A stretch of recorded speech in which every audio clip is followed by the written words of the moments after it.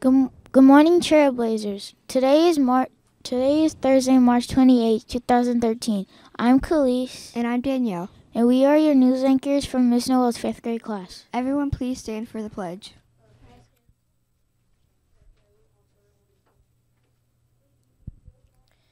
I pledge allegiance to the flag of the United States of America and to the republic for which it stands, one nation, under God, indivisible, with liberty and justice for all. Please be seated. Now let's go to Miss Bernal for special recognitions. Happy Thursday, Trailblazers. I hope you're excited, because I'm excited too, to see who is going to be our star student of the day. Let's see. Dun, dun, dun, dun, dun, dun. You never know who it's going to be.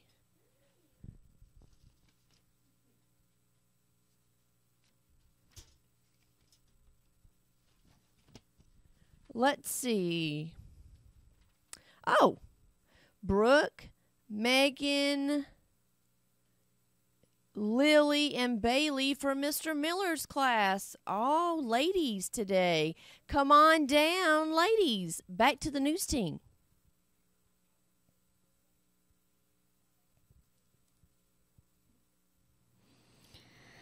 Today's lunch is chicken nuggets with breadstick or spaghetti with meat sauce. Side items include tater tots, baked cinnamon apples, or seasonal fresh fruit.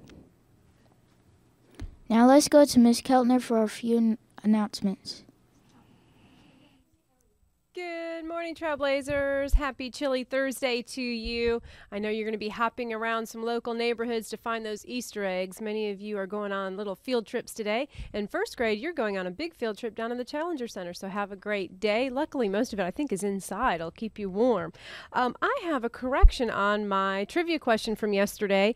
I said that the first American woman to win the Nobel Prize in Physics in 1963, after she discovered the structure of atoms, was Barbara McClintock, but that was the wrong answer. I read the wrong number. The correct answer is Maria Geppert-Mayer, but unfortunately nobody got that answer either, so just wanted to correct that. And yesterday's trivia question was, who sculpted the full-scale marble statue of Lincoln in the Capitol Rotunda?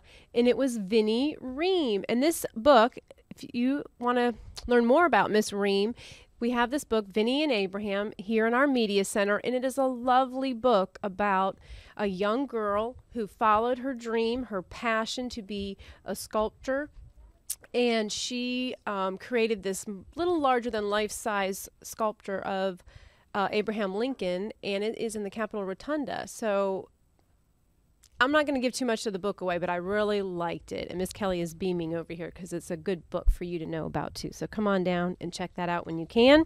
But the most important news of the day today is we have a birthday. Miss Maya Zwydorf. Happy birthday to you, Maya. Hope you have a great day.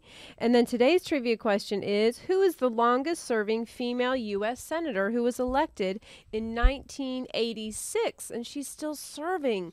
So see if you know who it is and turn that name in. The president's moms who we're going to celebrate today, let me put Miss Vinnie down. We're going to celebrate a couple of them today, honor them. Number 8, the working mother, Maria Van Buren. She is Martin Van Buren's mother. She was a widow with 3 children when she married a tavern owner named Abraham Van Buren. Although her husband was good-natured, he was a terrible businessman, so it was up to her to stretch the tiny money that they had left each month to feed the family. She worked in the tavern, raised 9 children in 2 small rooms above the bar, but there was no money for college. But she convinced her husband to let Martin stay in school until he was 15. Can you imagine?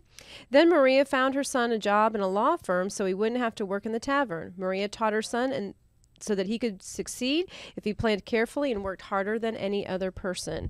Let's see, number 9 was the beautiful mother, Elizabeth Bassett Harrison. This is William Henry Harrison's mom. She was born into one of the richest families in Virginia. She was famous for her beauty, but her husband, Benjamin, was a politician. He was away from home a lot, so it was up to her to raise her 7 children. They had a lot of kids back then. So she was a young wife, and during the Revolution, the family was forced to leave their home and escape from the oncoming becoming troops. Although they survived this ordeal, sadly, Elizabeth didn't live long enough to see her son become president. So that was number 8 and 9. Moms. There's 2 more, but I think we're going to go ahead and move on to our Wheaties. I don't know if we're going to get through this whole book, so I hope you guys do check this out at the end of the month. We've got one more day of celebrating presidential moms. That's all the announcements. Oh, no, faculty meeting today. Teachers, make sure you are there or let me know if you cannot attend. And report cards are due also, so we can start on those comments, and we'll hope to see you roller boogieing tonight at the skating rink. So that's all the announcements I do have for today. I'm going to send it on back to the news team. Thank you. Our champion trailblazer word for the week is drive. Drive is to move ahead rapidly with great force. The rain was driving in hard during a hurricane. And now here's our Wheaties fact of the day. Good morning, Trailblazers. We have some special friends with us from Miss Owen's class, and they're going to tell us about our Wheaties champion.